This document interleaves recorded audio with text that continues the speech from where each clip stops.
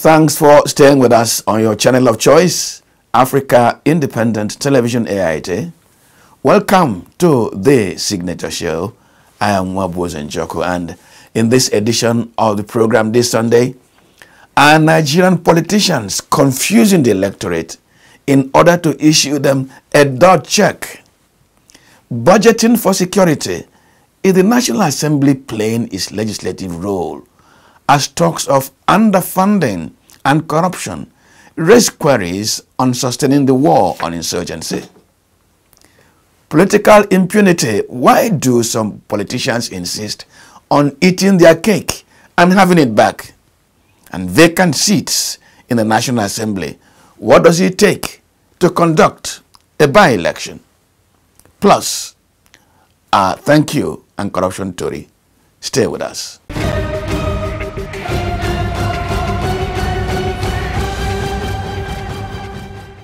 Now, the politics of 2014 to 2015 presidential election in Nigeria was that of long knives.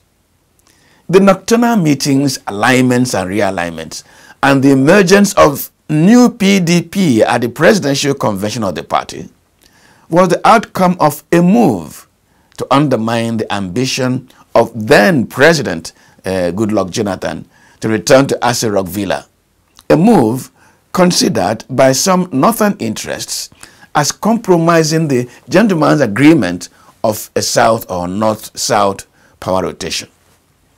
The entry into the fray by Bola Ahmed Tinubu with its political structure and followership, the merger with other political parties, and the fusion with the new PDP bigwigs produced what today is known as the All Progressives Congress APC.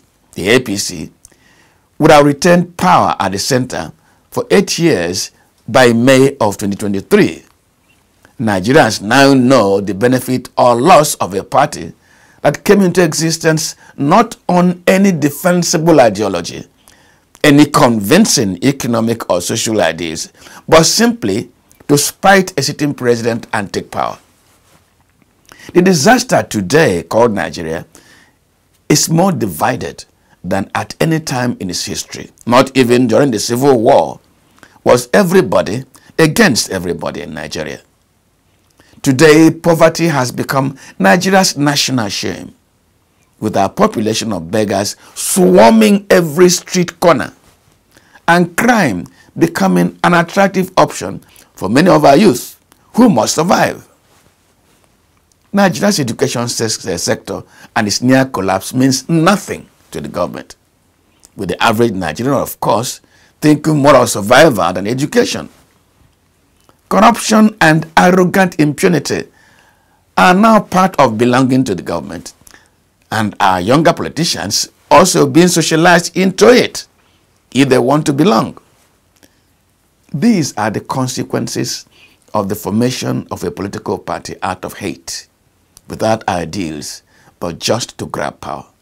Now, of recent, Nigerian politicians have been aggregating, meeting in London and Paris, the same way they met in Saudi Arabia and London, to empower APC and undermine Goodluck Jonathan. Some of the same dramatist personnel in the 2014 drama of hate are involved in the current evolving situation. Then is Nigeria about to see another tearing of umbrellas and burning of brooms to create another coalition without ideals? Should Nigerians not be wary of political personalities who are intent on creating new calls to grab power? Nigeria's challenges today stem from a nation without ideals, government without philosophy, politics that is not building a nation for all of us, and political leadership that is shorn of intellectual depth. How does Nigeria recover from such unenviable situation? Now, some Nigerians still raise the unfounded and unjustified question whether the 2023 elections will hold. They hinge their fear on the quantity and quality of arms in the hands of non-state actors. They also raise the fear that the amount of money kidnappers have amassed from both government and individual ransom payments, the terrorists could be in a position to cause major disruption to electioneering and scuttle the process. But here we say such fears are unfounded because even with their so-called armaments, our security agencies are taking the battle to the criminals. The bigger challenge, though, is the level of provisioning for the troops and how adequate the funding is. And this is the issue taken up by correspondent Marvelous Obomanu in this report.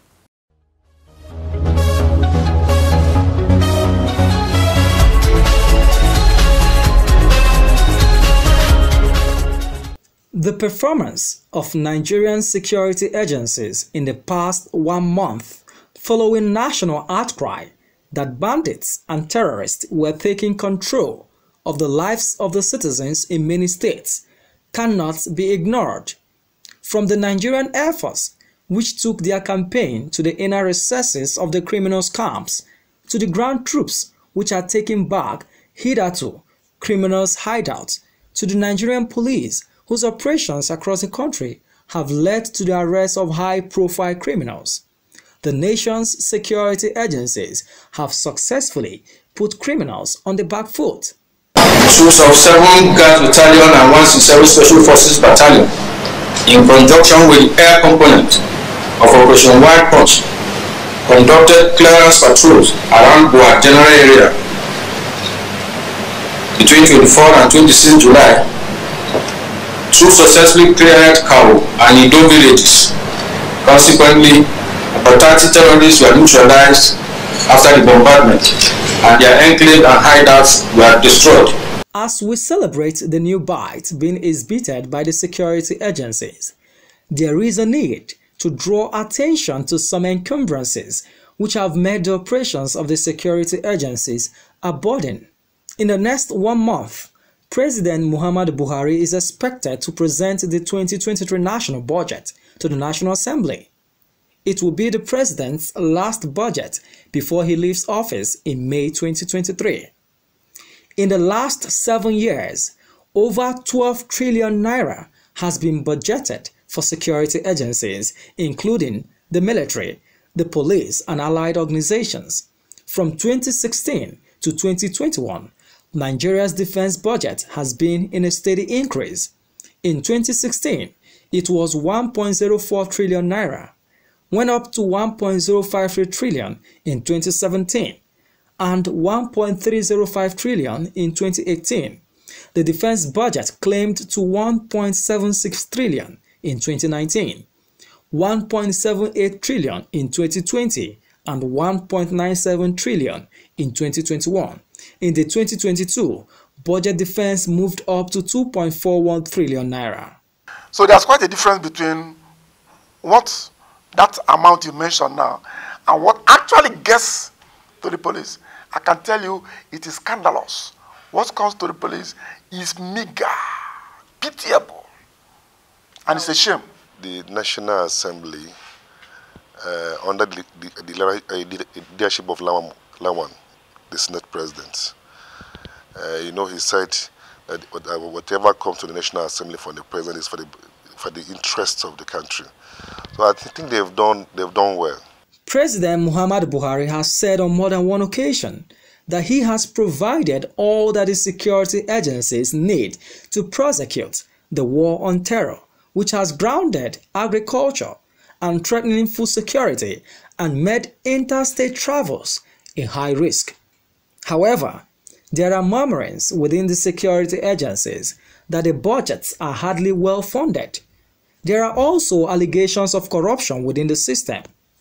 In the case of underfunding, the Minister of Finance is alleged to use what is called envelope release of funds to the security organizations, which amounts may appear substantial in figure, but hardly enough to meet operational needs of the agencies in a war that is making high demand on resources. For me, the military is underfunded. Though I know corruption also has a part also. You can't take that away. With the little that have been budgeted, you understand? I know, you know what it means for them to pass a certain budget. The National Assembly itself, the different committees or different and what have you, they will always also want their own interest to be covered. In consequence, the security agencies cannot procure all the need to prosecute the war and meet expectations of the Nigerian public. By code of ethics of these agencies, they cannot openly complain or seem to be contradicting the civil authorities. The case of the Nigerian police is even worse. With police stations, posts, divisions, and commands in virtually every town in Nigeria, the force is so underfunded that it is a wonder how it operates. The police high command can only give to the subordinate officers and stations as much as they can afford. You cannot give what you don't have. Police budgeting ought to be from bottom up. That divisions will say how much they need to run the station in a quarter. And then it goes up like that and goes to headquarters. And then goes to National Assembly. Each time, a number of times police has done that. You find the police asking for 3 trillion. And somebody in National Assembly will make a blanket statement. We should carry the entire body of Nigeria and give police. This is the reason police posts use either candle or bush lamps for lightning. This is why the police operational vehicles are not well maintained, and this is why the police in the field begins to devise ingenious means of running their operations.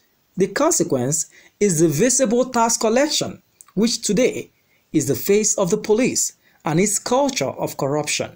The police is an end user. It is what it gets that it uses. Sometimes you have some amount of money budgeted for the police. Sometimes approved by National Assembly. But what is budgeted, what is appropriated is miles apart from what is released. A lot of talk is made about so much money budgeted for the police. But it trickles down to virtually like 7% that is actually released to the police. Analysts then wonder what the responsibility of the National Assembly committees that oversight the security agencies. If the security agencies are underfunded, should the committees not raise the alarm? It is also part of the duty of the National Assembly as legislators to exercise oversight function on funds released, appropriated, released to agencies and departments. Because they must follow it to be sure the money is being used for what they were meant and not fired and not misappropriated or misspent as the case may be. The underfunding, non-release of appropriated funds to the security agencies creates a situation in which Nigeria's security situation keeps deteriorating. It makes the citizen to lose confidence in the government, and as the National Assembly gets set to receive the 2023 budget, it must also ask for the performance of the 2022 and raise queries on how much has really been released and to what use the monies have been put to. In Abuja, Marvelous Oboman for Signature Show.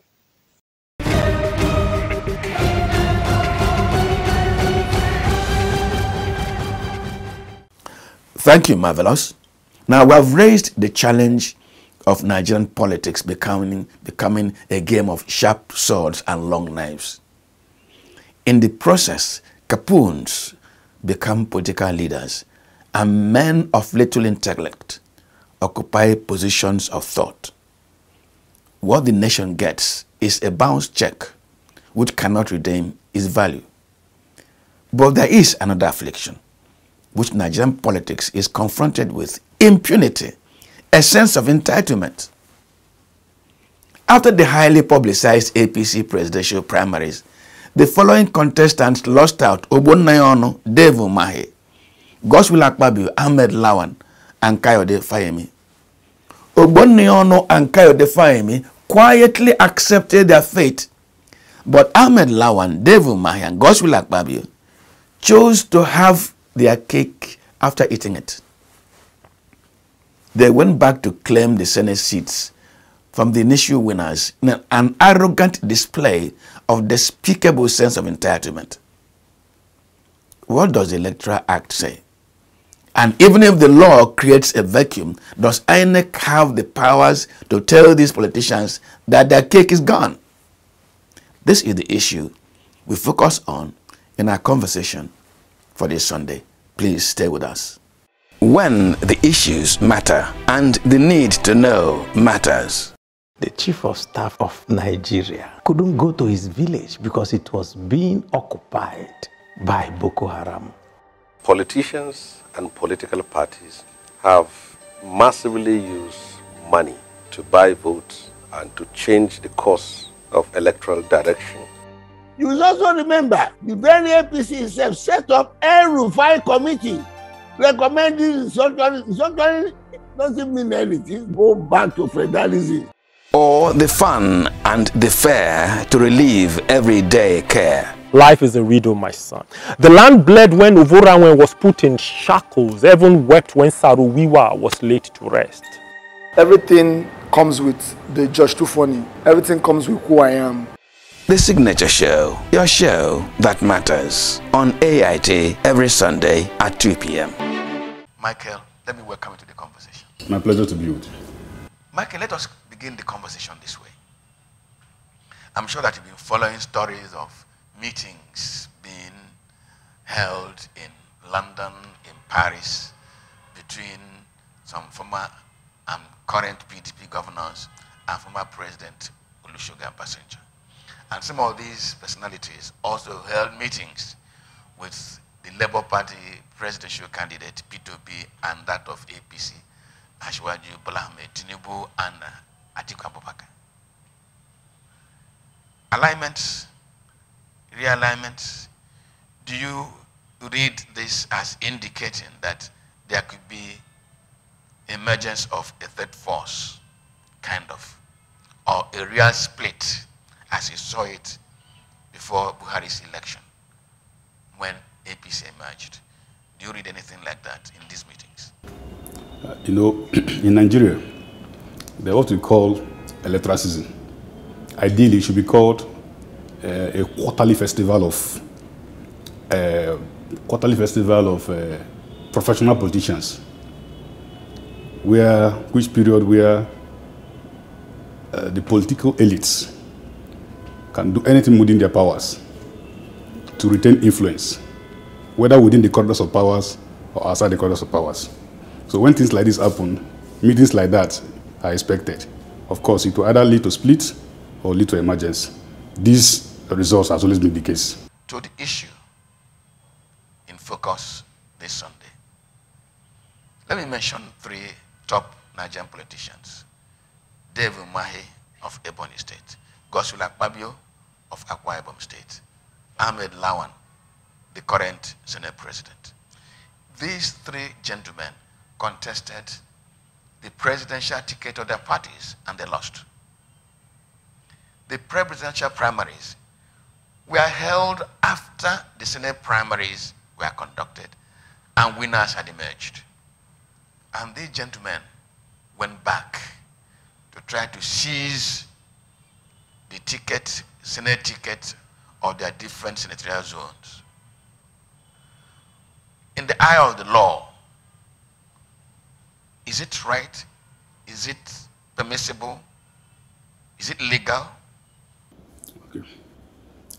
This issue has been predominant in the political space of the country. But I want to use that of Ebonyi State as a case study because the legal contest in courts, I think, appears to be predominant. Not that other candidates are not in courts. You know, the emergence of this new electoral act is a very enticing welcome development in the sense that there are emergence of sections that will saturate to a great extent the electioneering atmosphere of the country. And we are aware that Section 151 repealed the Electoral Act of 2010 and introduced the Electoral Act of 2022. The law I'm going to discuss it the way it is and not the way it ought to be. Because I'm a lawyer. What I read is existing laws and not an advisor to lawmakers. Now, you mentioned if there is a legal placing for them in such a situation. These cases are already in court, and of course, I will be a bit cautious of the statements I make because they are already sub judice rather.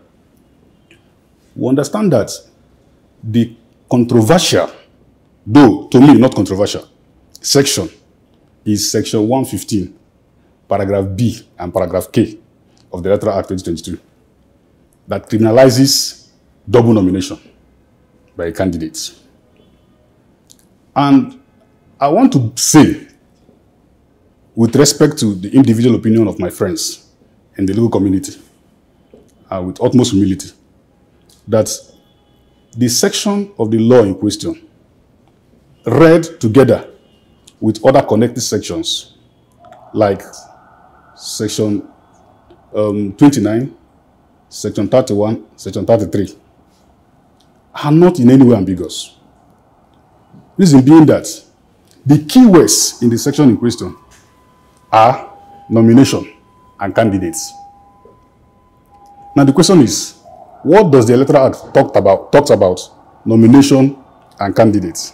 What is the definition given to these two words by the Electoral Act?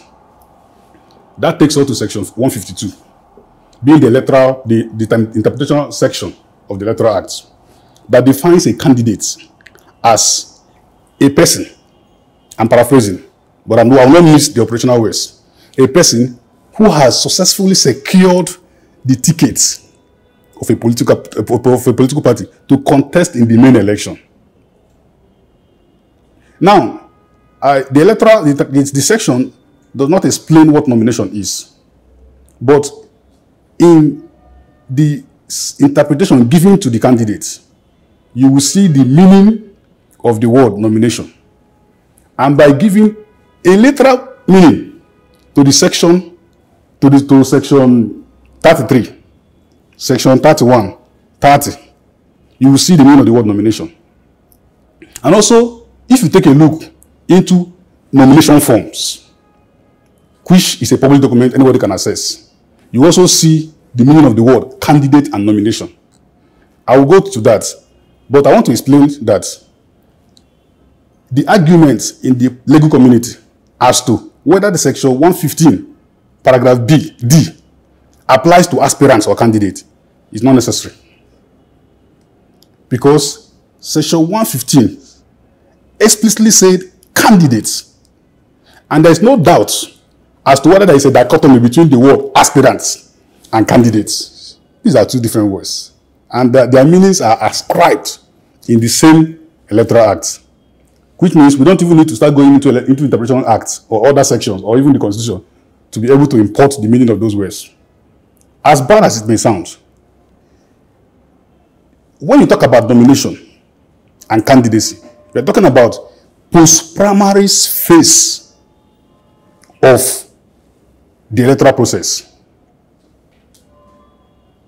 I am not using my own words. I'm using the words of section 152 of the Electoral Act. Who has successfully secured, it's a past tense. Primaries have taken place before the word secured will be used.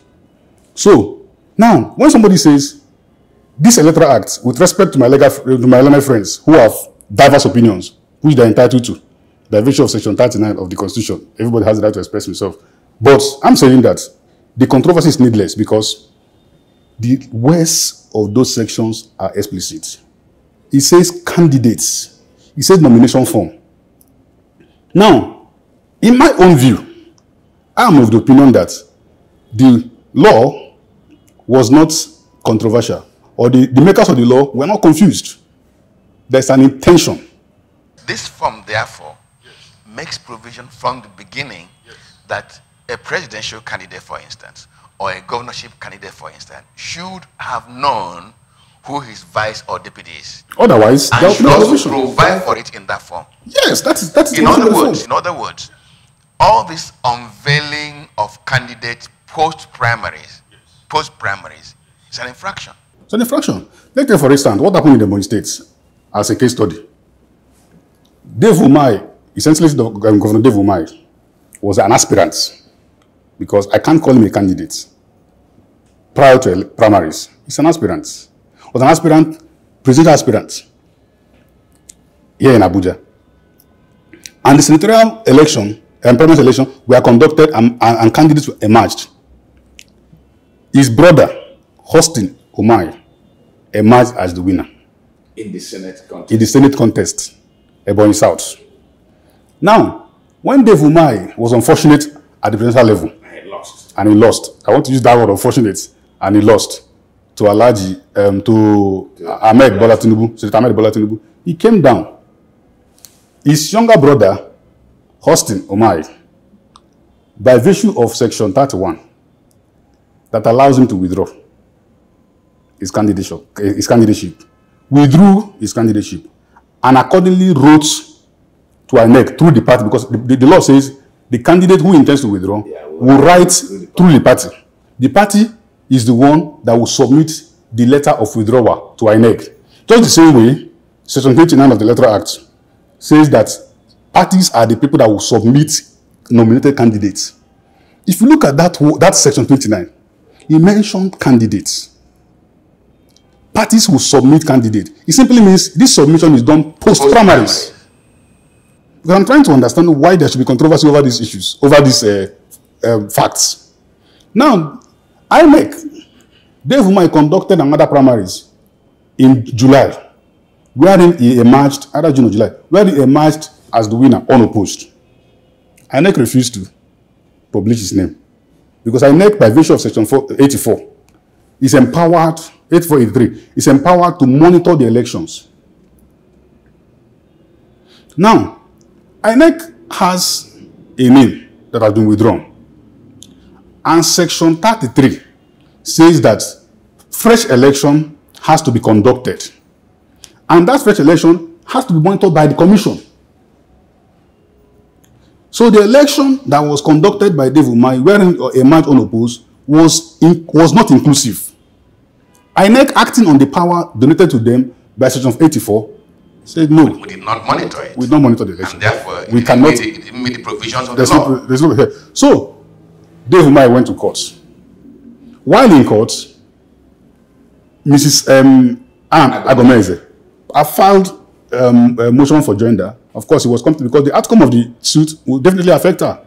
The court, at the end of the day, struck out or dismissed the case of Dave Umahi, but made some orders. So the court did not outrightly say that Dave Umahi, the court first of all held that Dave Umahi was not the candidate. But the court then ordered that there should be fresh election as provided for by Section 33 of the Electoral Act, which say that the fresh election must be fixed within 14 days. Don't forget that the law allows political parties to submit their candidate, whether substituting anybody or not. They must do that within 180 days prior to the election. So, in order to meet up with that time, the Electoral Act mandated that fresh election must be conducted within 14 days. Now, what happened in that case is this. Of course, they are on appeal. Anne Agomeze is of the opinion that the election that should be conducted again should not be open for new candidates. Because that may usher in Dave Umahi. No, let us probe into her reasoning. Should not accommodate new candidates because a person like Dave Umahi had contested on the election. When the Electoral Act says you cannot contest this election and contest another election, is it intra-party or inter-party? I will come there because that is the membrane of the entire legal issue. Is it intra-party or inter-party? Is it post-primary or pre-primary? Because they are the same thing. These two questions are the same thing. Now, Dave Umahi, I'm not a supporter of Dave Umahi. I'm just talking the law the way it is. Dave Umahi had contested for primaries at the presidential level. Perfect.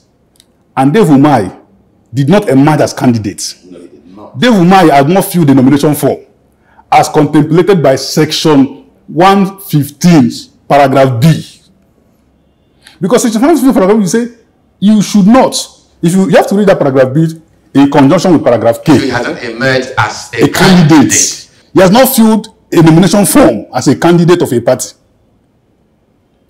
He was a free agent. Are you getting my legal reasoning? He could go to another. Yes, although the court did not say so. The court was of opinion that you cannot contest. That is the judgment of the court, and that remains the judgment, which only a court of appeal or the same court can overrule. That is what the judgment is. But I'm looking at what the law has said. The law says, paragraph K says, he that signs double nomination form.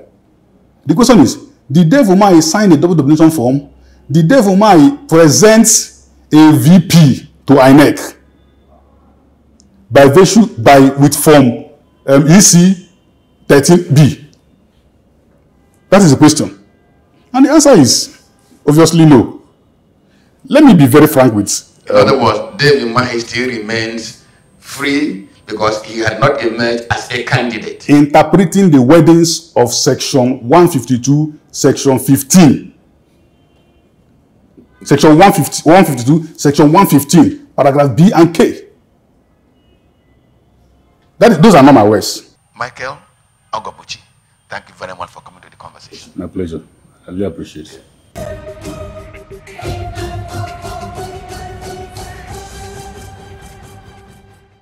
Well, as the impunity of politicians creates a challenge to our electoral process, the Independent National Electoral Commission, INEC, seems also to be unwittingly adding to the confusion.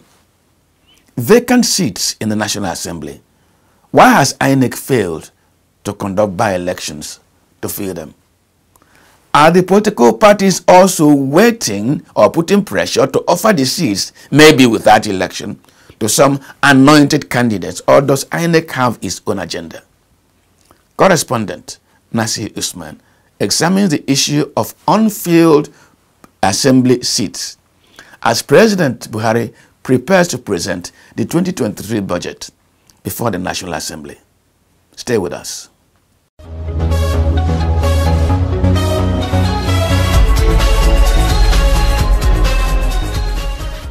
As the Independent National Electoral Commission, INEC, prepares for the 2023 elections, there are already debates on whether it will deploy electronic transmission of results or the results will be transmitted manually, even after the Commission has explained that both methods will be deployed. Elections results will be transmitted manually, but in case of contentions over the figures, the electronically transmitted result will be used as a check. Those who seem to profit from the weakness of the manual transmission are pushing the narrative that the law provides for manual transmission of election results. Well, I believe it's a welcome development. Even in the 2019 elections, the Electoral Act was amended but was not assented to by the President. That was what thwarted the issue of electronic transmission of results. So you see, the whole world is progressing. The digitalization and ICT has taken over. We cannot lag behind as a country and as a people, because this is the way the whole world is going, and it will be retrogressive if we continue to depend on manual handling of our electoral process. So therefore, I think INEC should be given the chance to conduct this election and transmit results electronically. Apart from the issue of how results will be transmitted, there is another instant agitation confronting INEC. On March 26, Senator Abdullahi Adam emerged as national chairman of the All Progressives Congress, APC.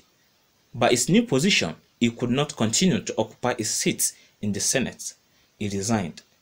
Similarly, Senator Abubakar Kyari, who emerged as deputy national chairman, North, also resigned. In consequence, their senatorial district, Nasarawa West and Borno North, have no representations in the Senate. It is almost 6 months since both Abdullahi Adamu and Abubakar Kyari took up political party positions. If the pronouncement of the courts in the disputed election cases serve as a guide, by-election to fill the vacancies should have been conducted within 90 days of the seats being declared vacant.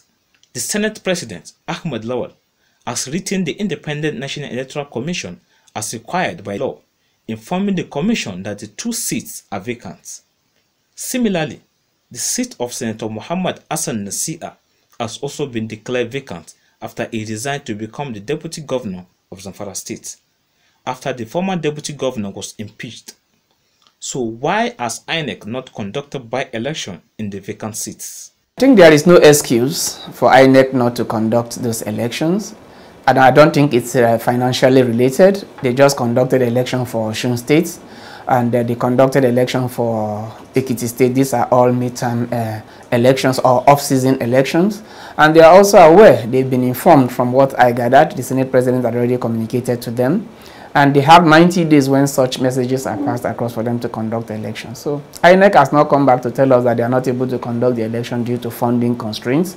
So I don't think the issue is funding, and I just can't find any justification whatsoever why INEC has not conducted the elections. Perhaps maybe this will be an opportunity for them to tell Nigerians. And I also expected the people from this senatorial district to have raised the issue and engage INEC to quickly conduct these elections and also find out why INEC has not done that. So if you ask me, it's more or less an issue of the religion of duty. They have not considered that as a priority. While they are preparing for the general elections, 2023 general election, they need to also take this as a priority. Because it's a constitutional requirement. When the Constitution stipulates an action to be taken by any agency, it is mandatory. It's not about whether INEC has any option. They have to conduct the election, but when and how they will conduct the election, they will give us the reasons why they have delayed. But I believe that they will do the needful, and very soon we will hear their response. As INEC focuses on the 2023 elections, constituents of this senatorial district will lose the advantage that comes with having its parliamentarian to canvass their interest in the legislature. It will even be more needful now that the National Assembly will soon begin the consideration of the 2023 budget. The essence of dividing the country across senatorial districts is to ensure that every constituency, every segment of the society is effectively represented. Their voices are effectively represented, their issues are canvassed by their representatives. So it has huge implications for these people. I don't envy them. It means that issues that will have been projected by Senator Abdullahi Adamu and Senator Kyari in the case of Yobe is no longer projected, and it's a big loss for those people. So I think it has implications for governance, especially for those people, most especially considering the fact that we are moving into the consideration of the 2023 budget, where our common wealth, where the resources of this country is now going to be allocated across the states, across the federation, who will be projecting the wishes and the aspirations of these people during the budget consideration. Some constituents in the 3 senatorial zones are raising protests that their interests will suffer for as long as they have no representation. Democracy makes no meaning without the legislature, and the legislature has little relevance unless the people are represented. INEC will be giving full meaning to Nigerians' democracy if it ensures that no Nigerians are not represented in the People's Allowed Chamber, the National Assembly. In Abuja, Nasir Usman for Signature Show.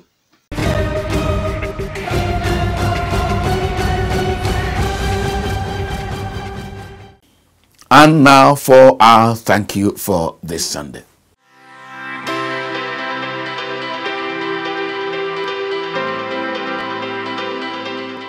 Children in our country cannot stop singing that birthday song. Today is your day. Make shakara. Happy, happy birthday. That's all I can say. A song for which many Nigerian families are grateful to Lagos-born Ogoja parents, superstar Sonny Neji. But it is Oruka that has set Sonny Neji apart as an artist who takes from the high life idiom to create new music, accepted from Sokoto to Sagbama. And this is Oruka by Sonny Neji, our sweeper for this Sunday. Oruka ti dona, Oseni tole hani titi lai Oruka ti dobo na na na, di olólùfẹ́ rẹ̀ mú, Oseni tole.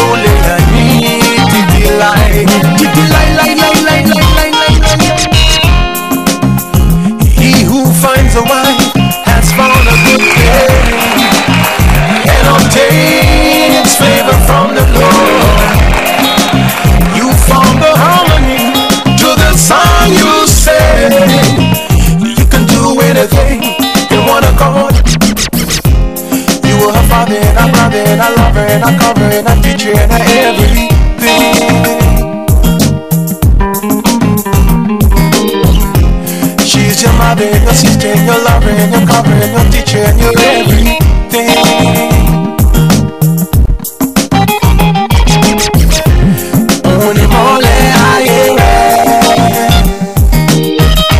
So don't take a smile away.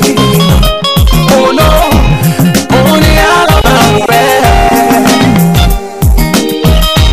from today your wedding day. Orukati dawana, di olólùfẹ́ mu. Kò sẹ́ni tó lè yà ní títí láì.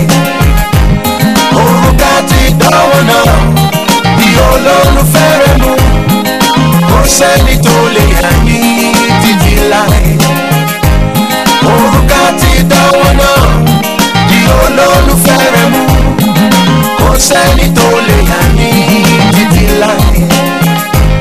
Orukati dawana, di olólùfẹ́ mu. Kò sẹ́ni tó lè yà ní títí láì.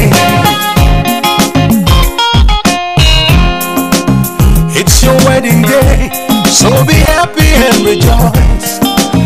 Whatever they say, today you made your choice. This is only where one and one is one. Olólùfẹ́, together you belong. Only mole ayere. So don't take a smile away.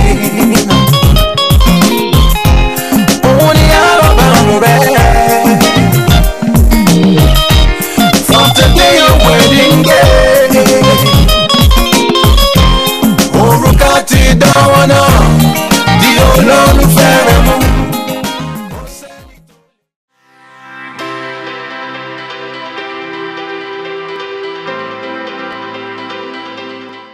Well, just before we leave you, let's give you a bit of New Yams.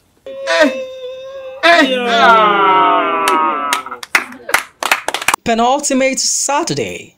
Friends, colleagues, and associates of Chief Nwabueze Njoku joined him at the offices of Signature Communications Limited to celebrate the 2022 Iri Ji Ohuru ceremony. Chief Nwabueze Njoku, while receiving the guests, pointed out that insecurity in the country affected the celebration, which is usually done in his hometown, Mbise in Imo State. Hence, the need to mark the event with his friends and colleagues in Abuja.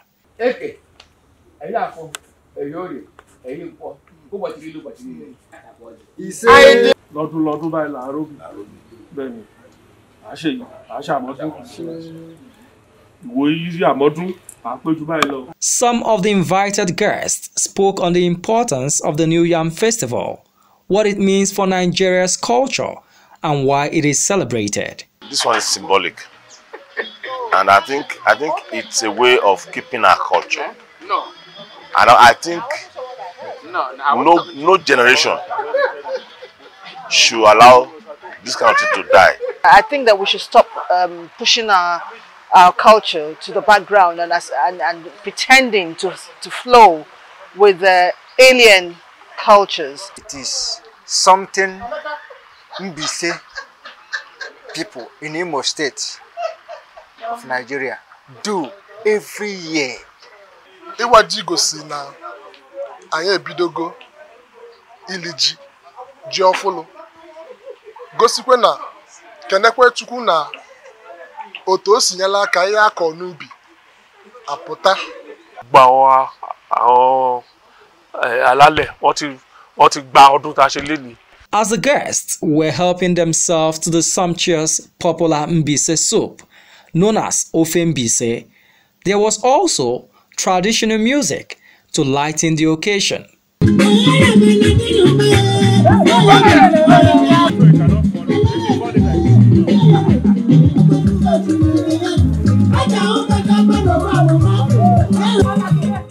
The New Yam Festival is celebrated every year from August through September and has served as an avenue to unite the people. Marvelous Oboman for the Signature Show.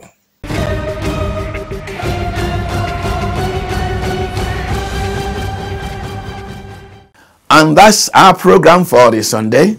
But please still remain with us as we join my colleague, Marvelous Obomano, for Corruption Tori. My name is Mwabweze Njoko. Good afternoon.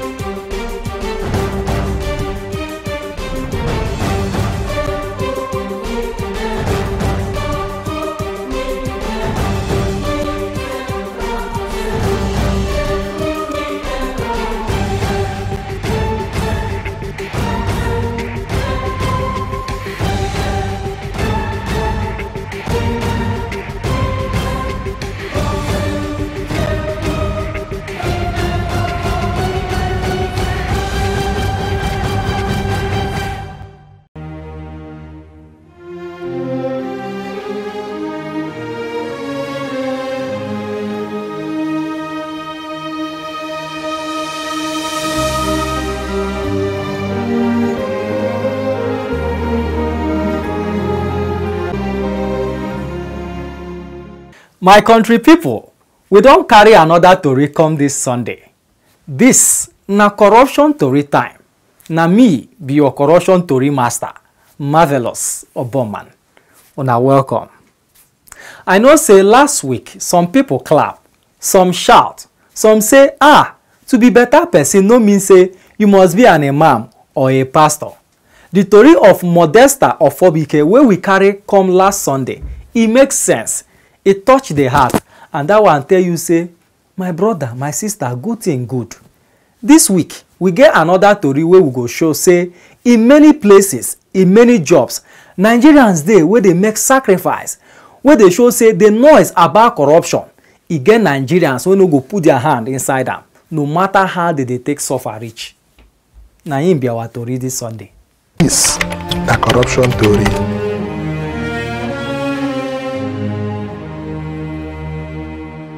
E no be say na lie. You know say when goat wey no dey chop yam begin waka with another goat wey dey chop yam, himself go begin to chop yam. But e get goat wey be say no matter how e take be, dem no go gree chop yam. This na the tori of one policeman wey dey for one police post, New Karu police post wey dey for Nasarawa state. As we finish corruption tori, talk your own make I talk my own, wey oyibo dey call town hall meeting from Pape wey dey for Abuja. And as we come show the town hall for corruption tori program, some people, market women, Okada Union and cultural association come gather themselves, come tell us for corruption tori say e get one policeman wey be like say im sign marriage register with poverty. But why they come talk about this man like this now? First, the man name na DSP Mike Oboku. Na him dey in charge of New Karu police post. As oga wey him be, he can do and undo. But the DSP Mike Oboku no even get Okada. Some of him junior officers get but this man no dey allow anybody pay any bribe for him station. For the DSP Mike Oboku, that thing wey dem write, police is your friend, the man dey take am serious. Don pay for bail, the man no dey take am play. So corruption tori go find the DSP Mike Oboku after we don write the Nasarawa State Commissioner of Police to give the DSP Mike Oboku 2 awards, anti-corruption icon and anti-corruption soldier. On behalf of Corruption Tori, with the support of Makato Foundation, representing this to you, in recognition of the outstanding efforts in the fight against corruption in Nigeria. Congratulations. The oga of work for corruption tori wey be Chief Nwabweze Njoko come talk say wetin make corruption tori come find the DSP Mike Oboku na make others learn say if you do good thing go find you come, even if e be like say things dey hard. Again, nothing dey sweet pass thank you. The story of Nigeria, what we read very quickly in about Nigeria is they are corrupt. If you go to Igbo, BBC, Nigeria corrupt. You go to VOA, Nigeria corrupt. Even we ourselves, sometimes we say we are corrupt. It is how you tell your story that people will tell it for you. So we decided that every year we must identify one Nigerian in public service, in important service, where there's a lot of temptation and still the person resists doing the wrong things. Before we found you, I didn't know you. It was community people, these market women, all these pharmacy people. Say, give us a policeman whom you think. That's the first I got to know you. So it is your activity and the image you are making for the police, not for yourself, that made us come here today. We work with MacArthur Foundation of USA. They are our partners and sponsors. And that is why, on behalf of MacArthur Foundation and Signature TV, as we go New Karu Police Division, now so many friends and officers where they work with DSP Mike Ogboku come gather to rejoice with Mike Ogboku for the good thing wey don happen to am. Come see wetin they talk about officer wey corruption tori honor. DSP Mike Akubo is a very nice man, a kind of man that listens to people to solve their problem, to entertain them. Time of issues, you bring complaint, he will listen to you very well and he will solve the problem. And he's a man that he needs straightforward. If you are working with him, tell him the truth. You have problem, come up and explain. Time of issue like that, he will address you people how to come up with case. If there is case, he will tell you what to do and he will address the issue very well. He's a man that don't take side. He's always speaking truth. Listen to the parties, he will give you your own, he will give you your own. So he's a man that's always good with people. He's a man that always interrupt with everyone working with him. He's a nice man. I want to thank you people for the award. And I know him, I'm a business lady. I come here to sell markets. And from the time I've spent with him, he's a good man. I'm not a police officer, like I told you before. I'm a business lady. And is what I see, I can tell you. I don't really know much deeply, but my interaction with him, sometimes he's a nice man. Not all eggs that are bad. There are other ones that make one bad. But I want to tell you, everybody's character is different. He's a very nice man. He don't get into my staying with him, my interaction and my observation. He don't get into bribing. If he's handling a case, he do justice to that. One of the DSP Mike Ogboku friend wey be retired ASP Elias Danjuma come talk say as him heart dey happy for him friend wey dem award, he no go kukuma mind to marry DSP Mike Ogboku o. But the challenge na say Ogboku na man and a marriage plan e no go fit work. Well, DSP Mike Ogboku is my brother, is my friend, is my colleague. We work together. And since I know him, he's a different person. Mike Ogboku is a different person. That in the issue of corrupt, no, is zero. Mark is a good man. In fact, if I'm a woman, I'll say I'll marry him. It impacted me a lot. Because I know the sky is his limit. Because it's impacted a lot. And I'm happy too. Those junior ones that are working under him, they will sit up. Because that is always, anytime that he lecture them, always tell them they should stand corruption. Corruption is not good. So I'm happy for the award that people are giving to him. I have seen him that he will get it more. Thank you.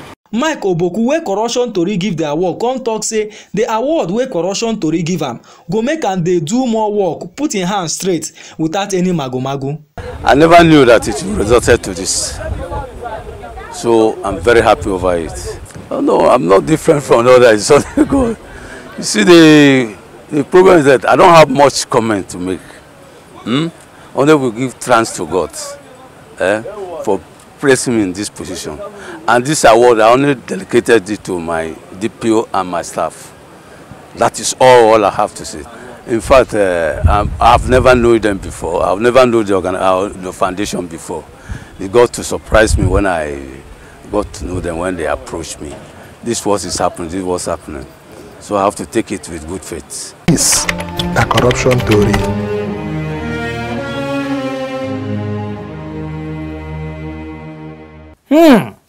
E be like say police don dey change everywhere o. Ha! People go ask, na Nigerian police be dis? Yes o, na our Nigerian police and na police officer. The award wey corruption tori give DSP Mike Ogboku show say no be all police dey corrupt and no be all public officer dey put hand for magu-magu. Abeg, make we thank DSP Mike Ogboku for showing say Nigerian police get good officers. Na here we go end corruption tori today. Make we jam again next Sunday. Na me be your tori master, Marvelous Oboman. Una bye bye yo.